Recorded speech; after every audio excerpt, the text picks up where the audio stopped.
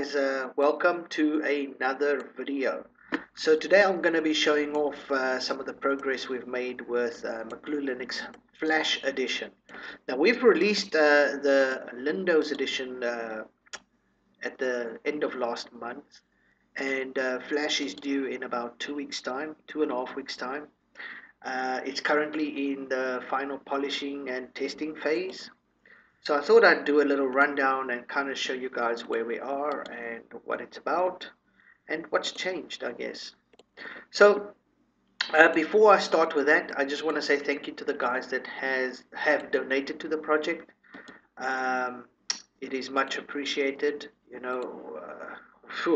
Situation's dire here in Vietnam in the middle of the coronavirus outbreak, and so the help that we do get from you guys is appreciated. I just want to say thank you for that.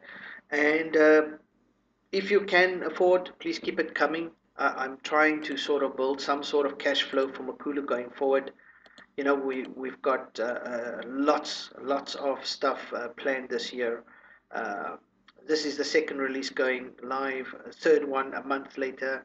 We've got 7 more after that, so a total of 10 releases this year.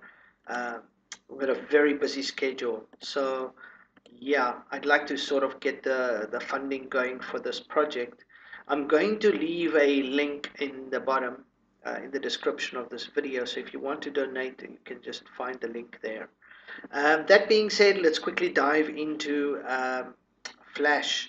Now, unlike Windows is targeted more towards the people coming from Windows to Linux, or the people that use Linux but have always sort of enjoyed the sort of more Windows look, you know, the themes. That's where Windows was aimed at, or who Windows was aimed at. Flash is aimed at more traditional Linux users. It's got the GNOME 2 style XFCE layout. So you've got your bottom panel, you've got your menu, and you got your desktop clock, and you've got your icons on the desktop. It's got a much more traditional look and feel about it. Okay, it's also very fast. It's designed for speed. As you can see, just on startup, I haven't really opened much except the terminal, the menu, and so forth. It's using about 620 to 650 megs of RAM, which, considering what's under the hood of this distro, it's very low RAM usage. So you'll also notice that the bottom panel is transparent, and it looks nice. It's got a very nice look to it. Even if you hover the mouse over buttons that can highlight, you'll notice there. Even the transparency carries through even on the buttons. If I hover it over, you can see there. You'll also notice the desktop's very beautiful. Mouse cursor's pretty, icons are pretty. The clock fits, the wallpaper, just everything is just so pretty. The menu, if I open up the menu, you'll notice there's some transparency on the menu, around the menu, similar to match the panel. So it's a very pretty and sort of modern look for XFCE. And Flash, although designed for speed, we also focus a lot on eye candy. I mean, you've got to have a good looking OS in 2020. Nobody wants to run something that looks like it's out of 1852.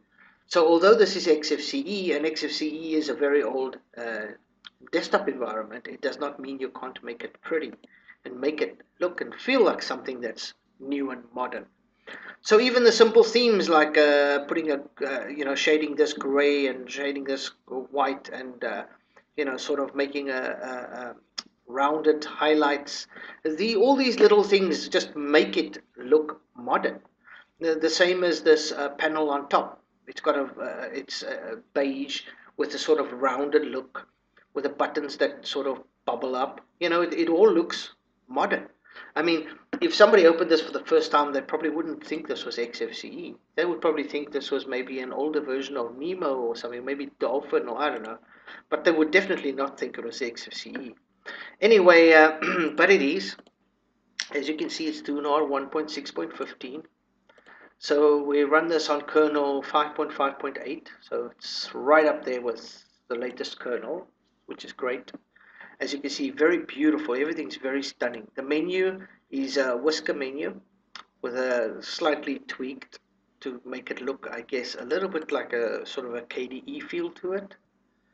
But it's very snappy, very fast. The apps are sort of the same apps that are in Windows. We're going to stick to the tried and tested theory. So you'll get a lot of the same apps. There's a couple of apps pre-installed, but nothing over the top, nothing bloated. You'll have one browser, one Office suite, one document viewer, one audio player, one video player, pretty much one of everything, sort of mostly used apps, so that if you open up a document or you open up a video or you open up a sound clip or something, the system will play it. You don't need to go find software to actually use it. The big change, I guess, on the bottom panel, other than, this looks very much like our old XFCE did. I try to keep everything as standard as possible. You don't want too many changes. This is targeted towards traditional Linux users, so you don't want to go over the top. So you'll find everything is very, very sort of traditional, very straightforward, very simple or simplistic. So you got your menu, you've got a couple of favorite icons over here. You can always drag from the menu, put more in there. You got your system icons on the other side with your clock. Then on the other side, you've also got a menu. Now, in the past, we always used to have dual menus with Flash. We had the traditional menu, and then we had the QuickType Synapse menu. I've swapped that out for a full screen menu. I find that the Synapse menu it's run its course. It's not as popular as it once was, and you can just search here anyway. So if you're a traditional guy and you like the traditional menu, you can just point your mouse down to the bottom left and open the menu. No big deal. It works very quickly, very easily. Just click done. But if you, maybe the new generation of Linux users, and you prefer the sort of GNOME style full screen menu, instead you can just go to the bottom right. And then you've got a nice menu with a search bar, big buttons. You can scroll it with a mouse wheel. Very easy, very nice, and it's got it as well, just like the panel and everything else, has a transparent background, so you can see the desktops through the menu. Very, very, very nice.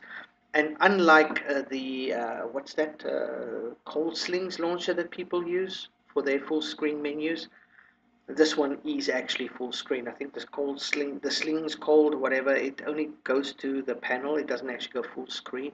Then it's got some French crap over there and so forth. This one actually does. It goes full screen. So this is a really nice full screen menu that we use. Okay, so that's the desktop. The desktop's very simple, very straightforward, very straightforward. The Power Manager's toolbar, we have enabled a lot of custom actions. So you'll get search and scan for viruses, and open as folder as root, and create symlink, create samba share, open terminal here, open root terminal here. All of that is enabled and set up. So you've got send to and everything set up. So that's nice. Out of the box, everything's just going to work. And it's pretty looking OS. I tell you, for XFCE, this is really pretty looking. I mean, it fits right up there with anything that comes out in 2020. This will not look old. Even the terminal, look at that. It will definitely not look old. We added some custom actions, right-click options on the desktop, just like we did with Windows, and we will also be adding most of these into Core. So you've got a wallpaper changer right on the desktop. You can just right-click and you can choose change wallpaper, and that will bring up the wallpapers. Now, I'm not going to run through the wallpapers. There's some really pretty ones here, but I kind of want to keep them a surprise. But you can just right-click, open, and choose a wallpaper, and then close. That's it. So right-click, open, change wallpaper, select the wallpaper, right click, close, and that's it. That's how quick and easy it is to change a wallpaper. It's the same as you did in Windows. Now, just like in Windows, we run a conky clock. This clock will be standard on Flash, Windows, and Core. But I listen to the users, so you can obviously you can right click and desktop clock here, the same as change wallpaper. Just with a right click, you can do the same with the clock. But before we get into the clock, I had some people ask, can't you make the clock 24 hours and 12 hours? And, can't you disable the clock? And people were asking me about all of this. So I've redesigned the clock interface. So if you right click on the desktop and you choose desktop clock, you'll now get this nice little GUI. It's a little bit different than before. Before you only had select white, select black, and that was the two huge pictures. Now you've got this nice little GUI here with some options where you can select a black clock or a white clock. Now obviously on a dark background, a white clock would be better, and on a white background, a dark clock would be better. So we chose a dark background now, so let's choose set white clock. You see it will change instantly within a second or two, and there you go. See? So your backgrounds are either going to be light or dark. You know, you can just choose a clock which fits your background. Nice and easy, simple. Just right click, desktop clock, and that's set white or set black. That's it. Now, of course, the 24-hour format, 12-hour format, you can also instantly set here. I think, what's the time now? Is it no, it's in the morning, so it doesn't matter if I try and change it, it's still going to show 11. But trust me, it works. If it's 11 at night and you set 24 hours, this will say 2300, and if you click set 12 hours, it will say 1100. But it's in the morning now, so it doesn't matter which one I click, it's going to show 11:15. Let's just make sure it's on the 24-hour. Disable, enable, just click a button, clock goes away, click it again, clock comes back. Very easy and very simple. I'm going to leave the clock running though. But quite easy to enable or disable the clock. So you can disable the clock and then come back again to the system later and just enable it again with the same button. So the days you don't feel like using the clock, you can disable it. If you want it back, you can just click the button again and it's a done deal. So it's really nice and easy and simple. Plain and simple. Just look how quick and simple that is. Anyway, sorry, let's set black clock. There we go, and change that wallpaper again. Let's choose, let's go find a, where is my bear? There's the bear. Hello, bear. Okay, so pretty out of the box. You can change wallpaper quite comfortably and easily. You can change the desktop clock just as easily. Just right click. And themes. You can also change the themes now. You can just right click on the desktop and choose themes. And now you will see you'll get this little color palette here. You see there? All these colors, 24 of them. You can simply select one, any one. So you can sort of go to brown, and you'll see that it will change. The border will instantly change. The desktop icons will change. If you look at the GTK theme, that's also changed. So everything will change brown, including the icons. Okay, so everything will change accordingly to match the theme. Even if you look at the menu button that I highlight, everything will be brown. If I open up something like Synaptic Package Manager, for example, let's just open that. You'll see here that everything is shaded sort of a brown color. Okay, so that's nice. Changing again to another color, for example, let's take purple. You notice the icons change to purple, the border changes to purple, everything else changes to purple. GTK changes to purple, the border changes to purple over there, the Synaptic Package Manager, everything's purple. So now you've got a whole purple looking desktop theme. So it's very, very nice. Just one click, that's it. Look there, one click, done, instantly. It doesn't even take a second. No, I don't even think it takes a full second. Everything just changes, green, green, green. Just like that. Same with blue, let's go to find a dark blue. There we go. Blue, blue, everything's blue. Just instantly. So you've got all of these colors. I mean, 24 colors to choose from, including dark. You've got the last three are dark. That's why they got the multicolor. So there you've got the dark blue. And so everything's now is dark. You've got the dark red and dark white, and so you've got a nice variety of colors here. I mean, really, just about everything you can almost think of. And just a click of a button, you can just instantly change. And of course, you can still go to the Advanced Theme Manager. So you can go to Appearance here. Well, all the themes are in there, but you can still go to the Window Manager, sorry. And here you can still change the actual theme here to something else. Maybe the Geos theme. And if you look here, all the themes will change accordingly. We've put all the borders are universal. They change according to the color of the theme. So there are a couple of nice ones that you can play with. Glazy as well. Glazy blue, orange, yellow, another blue, black. So all the borders here will change accordingly. Okay. So very nice theme manager. Just right click themes and you can just simply change to whatever color you wish. Another thing well, it's not really new. We had it in the previous Flash as well, but we made sure that it is also available in this Flash is compass. So you can just out of the box, you can just enable that and you've got your 3D effects, really nice looking. As well as you'll notice that the border is semi-transparent, matches the panel and the menu, and so you got that whole sleek semi-transparent look out of the box. And with the bouncy effects, nice looking buttons, really pretty. And of course you got the different desktop environments. You got the cube, so you can just sort of drag it over to another desktop. You can, Control Alt, look inside the cube, turn it with all of the nice flashy effects. Or you could, oops, sorry, you could also, unfold the cube and then just drag it along. So you got all the nice flashy effects of compass, and yeah, it's nice because it makes XFCE look like it's on steroids. So a lot of guys might like this. Or maybe the older generation won't really care too much for eye candy, and if you don't, you can simply just. Oh, by the way, before I disable it, if you look at even the menus, kind of look like they what's it like a layer over the desktop. You see that with a nice shadow. Look at that shadow under the menus. Even the actual menu itself is sort of semi-transparent. You can see the bin through there. If you actually open up something and then sort of highlight the menu, you'll see that even the menus are semi-transparent. So when you actually open up, when you enable the 3D compass, you get a lot of extra transparency. Also fixed this menu. I don't know if people remember the old Flash. Used to have a gap here between the menu when you enabled 3D. That has been fixed as well. So anyway, out of the box, compass works great. The 3D, just enable it, disable it. It's now disabled again. Everything goes back to normal.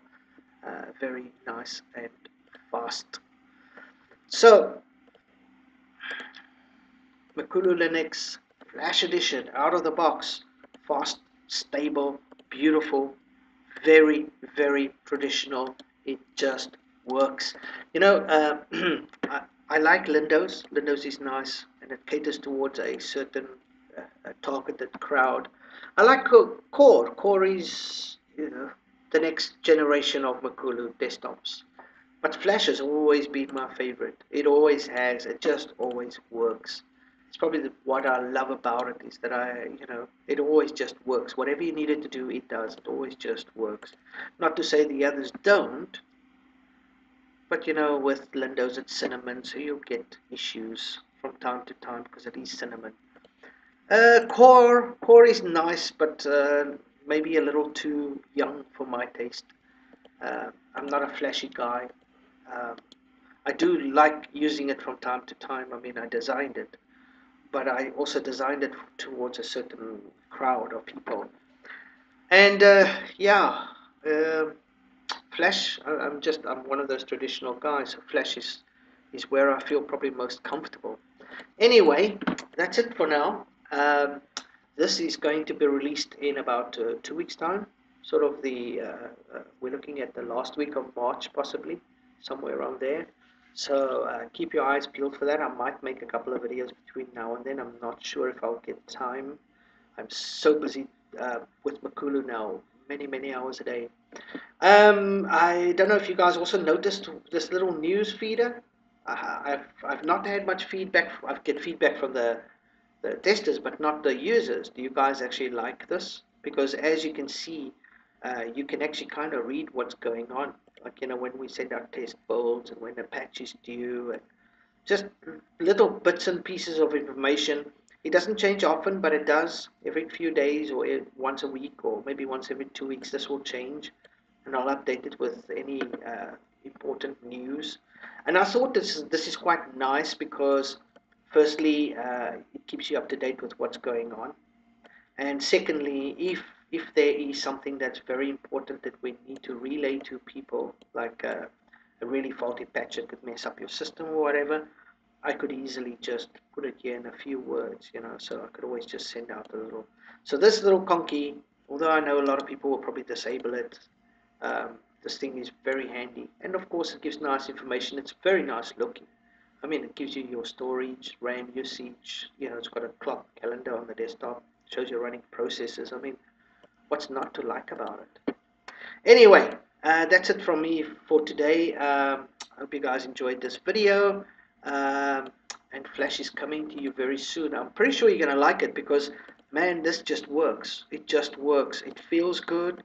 It might look a little traditional, but I tell you what, when you run this, you'll understand what I mean. It just works. It feels good out of the box. It's comfortable. It's fast. I'm inside a VirtualBox, by the way. I'm inside VMware VirtualBox. There it says VBox Client. I'm inside a virtual box. Look at this. It's just instant. No matter what I click, what I do, it just opens up and it's quick. So I look forward to releasing this and speaking to you guys soon. And that's it from me for today.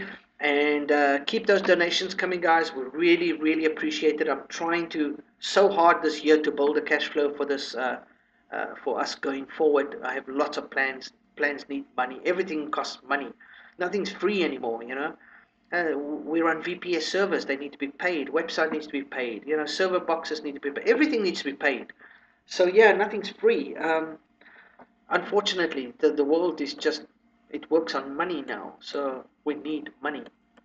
Anyway, yeah, that's it from me. Cheers, guys.